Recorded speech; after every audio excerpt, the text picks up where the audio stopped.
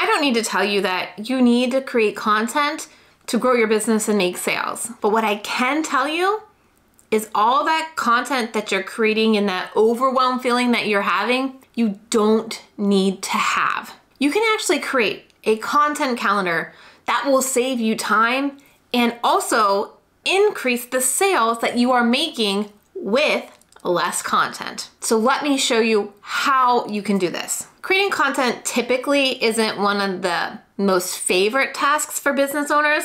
Some of us do like creating content, I do, but there are so many other things that we need to do that sometimes content creation can fall down the priority list because we don't see an immediate result from the content. As in, when we create content, we don't see sales, we don't see clients. And if that's why you're not creating content, we've got to fix your content calendar immediately. Last week, I actually deep dived into a little bit more as to why your content isn't converting. So if you didn't check that out, I will link it right up here for you to watch next. Now, if you're thinking, crap, Trena, this is me. I am creating content, but I don't see any immediate results. When I publish a video, I don't see a sale. When I publish an Instagram reel, I don't get a new client. Let's work on that content calendar to fix that. The first thing that you're going to need to do to start saving your time when it comes to content creation and make sure you're focusing on the right content that's going to deliver you sales is creating a content calendar that is going to give you structure to what you're creating, aligning with what you're selling. This then becomes the foundation of your entire content calendar so that you know when you decide you want to do this video, you know what it's linked to make you sales. I see this quite often with my clients inside the YouTube coaching experience. They're just creating content to get out there and answering questions, to get out there, to grow their audience, to grow their reach, right? But they're not aligning that content with a sales goal. And that's what we're here to do. We aren't hobbyists here, we're business owners. Each piece of content that we create should be aligned to a sales goal. I'm interested if you currently have a content calendar that aligns with your sales goal right now. Go ahead and comment sales goals if your content aligns with them, or no sales goals if it doesn't align, just so I can get a sense of the room, so to speak, at where we're all at. Now let's go to the actionable steps you can start doing today to start building that content calendar that will generate leads and sales with every piece of content you create. My content always starts with YouTube first. So I build my entire content calendar around what YouTube video I am creating and what the goal of that YouTube video is going to be. I do want to mention, because there's quite a few of you out there that do podcasting, if you want to put your podcast on YouTube, you still need to be planning those podcasts with YouTube first in mind. Because if you want to maximize your podcast on YouTube, it's got to be built with a YouTube strategy in mind first. Then you can repurpose it anywhere else. But again, if you want to get that evergreen leverage that YouTube has with your podcast, you've got to play by YouTube rules and build a YouTube strategy for that podcast. My content always starts with YouTube first. That's the first step in my content calendar. The next thing is every piece of video that I put out on YouTube is built for a playlist funnel. A YouTube playlist funnel. These are generally 4 to 5 videos that flow one into another and lead into more sales of my coaching program. Because it's basically like a module in a course. It's lessons that build on each other. It gets people not only binge watching each video within that playlist. So again, thinking about that playlist as a funnel, each video takes the viewer on a journey deeper and deeper into the topic so that when they get to the final video, they're a lot more warm than they were at the beginning, and there is a higher chance that I will then convert them into my highest offer, which is my coaching program.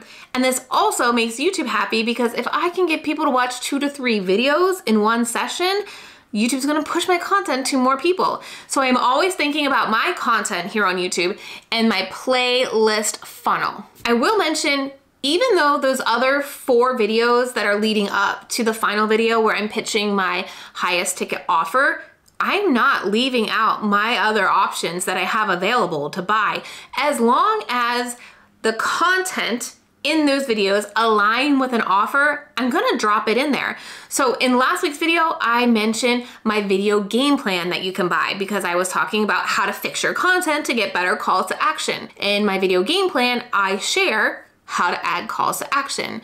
If I'm talking about a workflow or how I save time, I may then say, check out my YouTube workflow and learn how I create my YouTube videos from start to finish. I may also mention if you want to learn a deeper understanding of how YouTube is working right now, you may want to grab my Evergreen and Evermore workshop bundle. All right, but the calls to action within those videos need to make sense.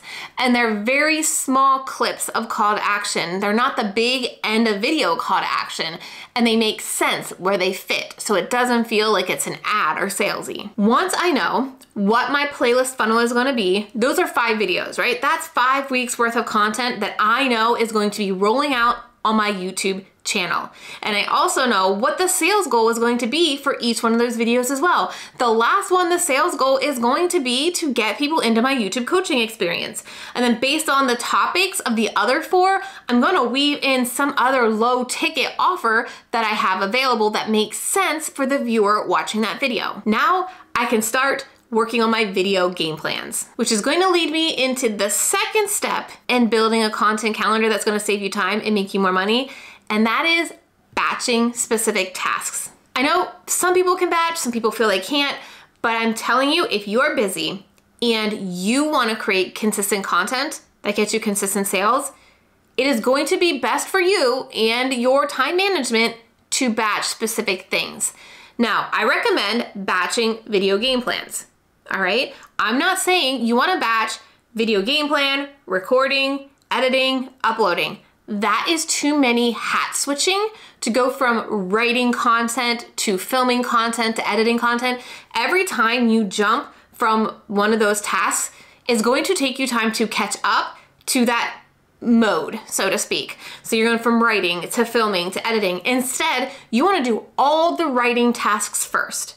Then you want to do all the filming tasks next. We're going to get more into that in a moment, but I wanted to explain the difference between how I am batching tasks. When I sit down to plan my videos using my video game plan, and since I mentioned this quite a few times, I will tell you, you can get my video game plan and a video on how to best use it at trenalittle.com/video game plan. But the reason I like to batch these together is because, like I said, it's a series of videos. So when I sit down and I plan the first video, I think about the first video's title and thumbnail. Then I think about what is the hook. And then I write the content. Then I know that content needs to flow into that second video. So what is the second video's title and thumbnail going to be? What is the hook going to be? Okay, now I can refresh that call to action to the next video in video 1.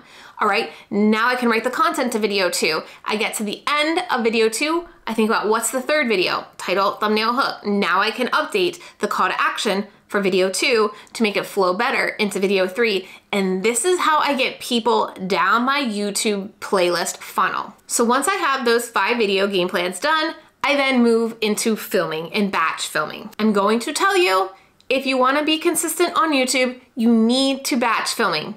And the best way to do this is to put your filming time on a calendar and stick to it. Listen, I've got kids, I've got sporting events, sporting practices, doctor's appointments, dentist appointments, all the different things going on every day of the week, just like you. But I prioritize my filming time just like my own dentist appointment. Now, when it comes to how many videos to batch in one time, I have batched up to 15 videos in one sitting right before I had my second child. Do not recommend it for a few reasons. By the 4th to 5th video, I can start to see that my energy is leaving and the quality of that video just dips. So you're going to want to find that sweet spot for you. How many videos can you create in one day that's not going to go beyond your energy level? So right now, like I said, mine is 2 to 3. The other reason why you don't want to go and like batch 6 months worth of content in one sitting is because you want to get real-time feedback on your content to be able to tweak it and make it better in real time. So every time I publish a video, I'm looking at how did the title perform? How did the hook perform? How did the content perform? Okay, what do I realize from this video that I could make better in the next batch that I do? And since I'm only working 2 to 3 weeks at a time, I'm going to be making that next batch better every 2 to 3 weeks. So if you batch an entire 6 months worth of content and you realize, oh, dang it, every time I say this, people leave my video. And I did that on all 6 months worth of content. You're either gonna have to refilm that or not fix it. So that's why I suggest finding your sweet spot for batching videos. The other reason you gotta batch videos is because look, we don't wake up like this, and I don't wanna do this every single day. I don't wanna do my hair. I don't wanna do my makeup. I wanna roll out of bed in leggings and a sweatshirt someday, a messy bun, and so I wanna utilize my filming time and my makeup and hair done time as best as possible. I've been playing around with what my content calendar actually looks like in Asana. You can check out a video where I go into more detail about it here, but it's constantly changing how I'm setting up the physical content calendar, but the strategy, the theme, the idea of my content calendar never changes. It always remains YouTube first and the video playlist funnel, because the goal for every single piece of content that I put out is to not take a whole lot of time doing it, right? Because I got other things to do, but to also boost my sales, to make sales with every single video. Now, having a content calendar is one thing, but making sure your content is driving traffic to your opt-in, your lead magnet, your course, your work with me page is another thing. So in the video that's on your screen right now, I'm gonna walk you through how to create evergreen content specifically here on YouTube that will bring you sales long after that video is published, because that's the whole reason I hang out here. I can make sales from a video that I published from 2021, 3 years ago. So click the video that's on your screen right now, and don't forget to subscribe if you want more strategies to scale your course and coaching business with YouTube.